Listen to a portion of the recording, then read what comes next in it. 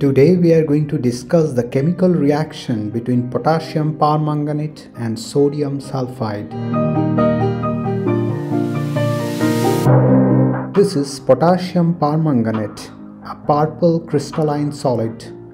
It is highly soluble in water and make a purple solution.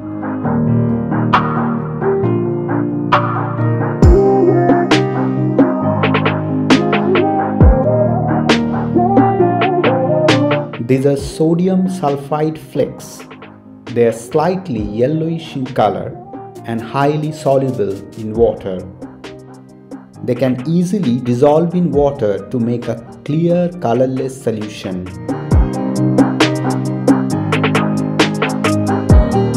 To initiate the chemical reaction, we will take some amount of potassium permanganate into this test tube. Now we will add a clear solution of sodium sulphide into the purple solution of potassium permanganate and observe the effects.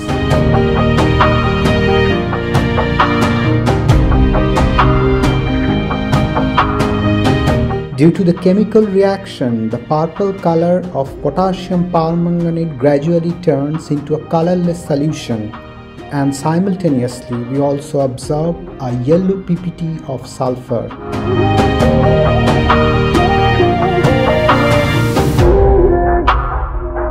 This beautiful reaction is a good example of a redox reaction where oxidation and reduction go simultaneously.